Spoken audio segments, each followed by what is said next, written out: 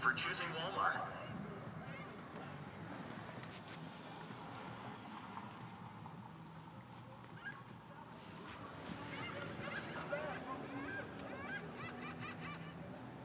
Why does Walmart have the fucking line in front of the store? And you look over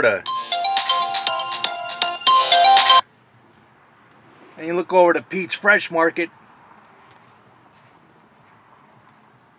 There ain't no line in front of there.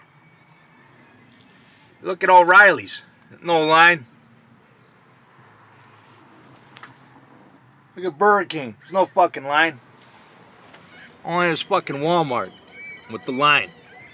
And the people lined in front. 6 feet apart and shit.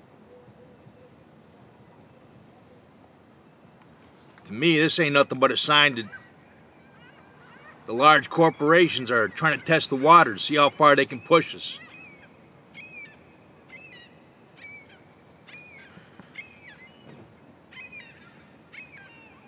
It's just a reminder that, who is running this fucking country? Where are the civil liberties at? All your civil liberties, your constitutional rights, stop as soon as you get into a parking lot with a fucking Walmart in it? I don't know if you've been hearing the fucking loudspeaker, but they're telling, there's a loudspeaker, like, kind of next where it says pharmacy.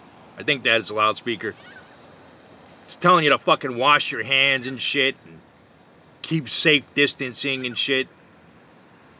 Only Walmart's doing that. No other store's fucking doing that. Why is that? They're trying to test the waters.